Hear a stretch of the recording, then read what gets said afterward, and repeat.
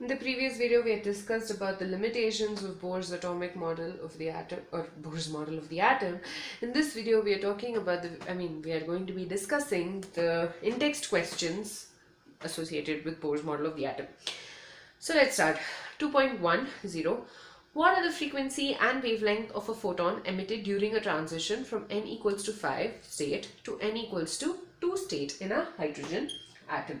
So from this we know that n initial equals to 5 and n final equals to 2.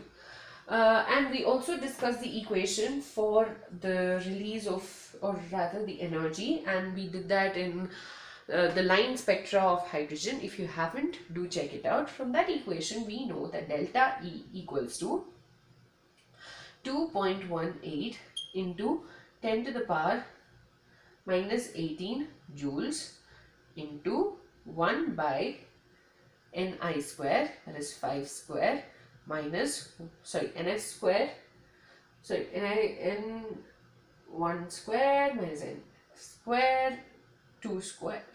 So when all of this is simplified, you get the value of energy as minus 4.58 into 10 to the power minus 19 joules. So we were able to calculate the energy of that particular photon. Now we need to this is the emission energy.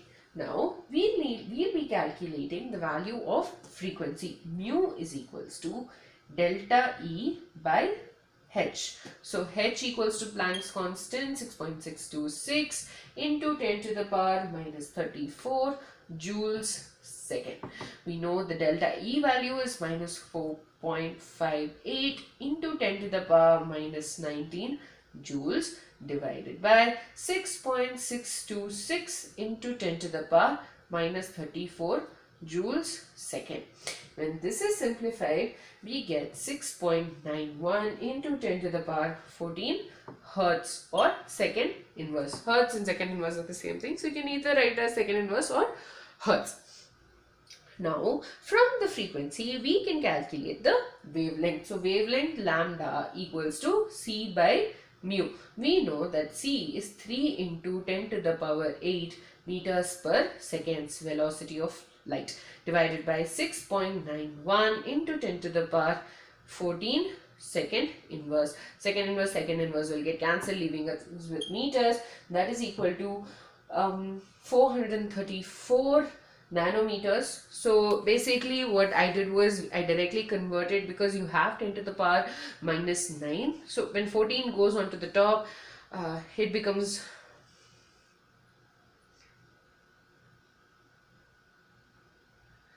so basically we can just directly convert the meters because of the decimal points to nanometers, and that gives us approximately 434 nanometers.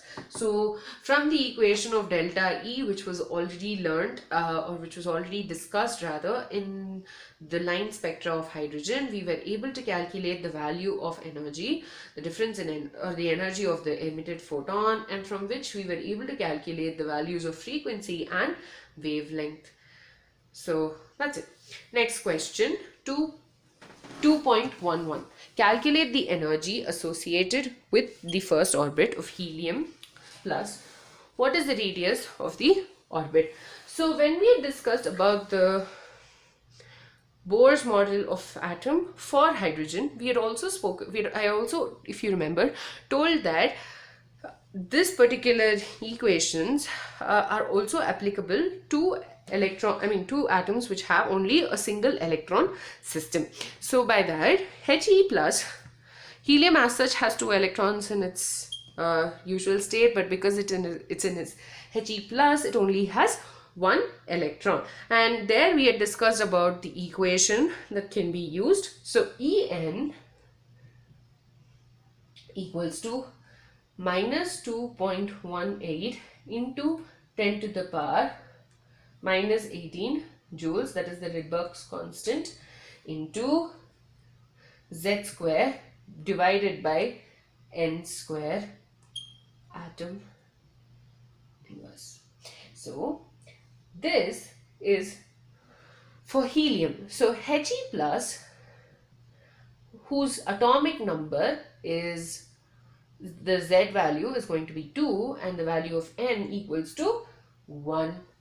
So E1, because we are talking about the first orbit, so E1 equals to minus 2.18 into 10 to the power minus 18 joules into 2 square divided by 1 square. And when this is simplified, we get minus 8.72 into 10 to the power minus 18 joules. Okay, so we just used, basically substituted whatever values we know from helium ion to the equation. Similarly, in the same way, we can calculate the value of radius. So Rn equals to 0.0529 nanometers. This because we are converting, if you remember, we wrote it as 52.8 picometers. This is being converted to nanometers into n square by z. So we know z is equals to 2 and n squared, n equals to 1, because the first orbit is being considered. So the radius of the first orbit will be 0.0529 nanometers divided by, I'll just write this properly, z, that is 2 into 1 square. That's 1, right? So when this is simplified, we get 0.02645 nanometers. These questions that we just discussed are quite simple if you have a basic understanding about the line spectra of hydrogen and the various equations and the Bohr's model of the atom. So if you understood all of that, it's quite easy for you to substitute the values given into the equations. And I suggest, instead of trying to memorize these equations, just go check those out, understand them, and then I assure you that these equations will automatically become easier to understand. With that, we finished the Bohr's model of the atom. Of course, Bohr's model of the atom had two major limitations, and they were dual behavior of matter and Heisenberg's uncertainty principle. And this is what led to the quantum model of the atom. So in the next video, we will be discussing about the dual behavior of matter.